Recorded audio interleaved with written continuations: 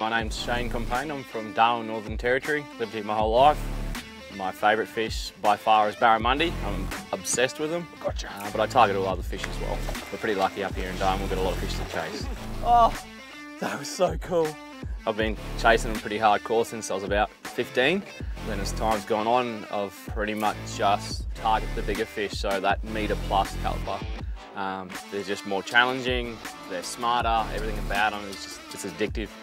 The hit, they're so aggressive, they straighten the strongest and toughest of hooks, they break lures, you know, they really test your gear, and the last few days I've been using the Shimma Pro-Rig, and it's a big tick from me so far.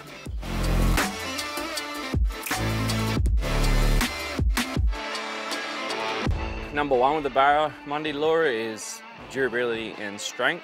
You know, that's the most important thing because their jaw structure, they're very powerful fish, and a lure that pretty much just lasts longer and you can catch more fish with it is number one.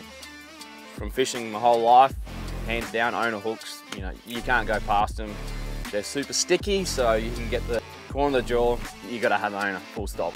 Berkley come to me and they're like, look, we want to design a soft plastic for targeting barramundi, and I'm very happy because they've taken on board all my pointers, especially with the super strong hook, the durability of the plastic. Our water clarity is probably the worst in Australia, so we had some pretty wild colours like the bright yellows, the pearl whites, you know, very out there colours, but it's all about getting that fish's attention and, you know, a good vibration in a soft plastic, which the Shimma Pro does. It's not too aggressive because of our current, the hard flow in the water. If your plastic's got too much action, it will blow the lure out and it can't kind of hold its own line in the water, but the profile, it's got enough belly roll and that tail action, but it still tracks nice and straight in decent current, puts out a good vibration and the brighter colours, so it's well suited for up here. In the last few days we've been targeting those larger barramundi that are suspended in the water column. You know, they're ranging from 2 foot down to about 15 foot.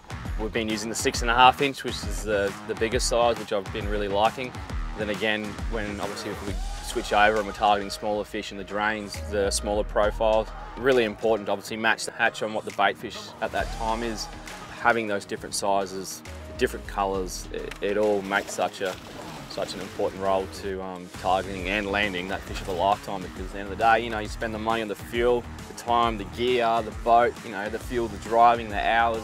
At the end of the day, that fish is going to eat that lure, and that lure doesn't do its job and you lose the fish because of that. It's shot in the foot, but you know, so far it's a big tick because it's been producing the goods.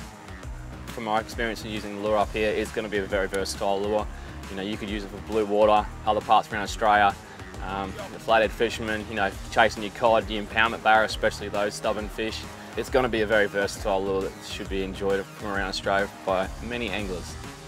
All the testing over the last few years, we've finally got the final sample and we've given it the big tick, so you need the action, you need the vibration, you need the colours.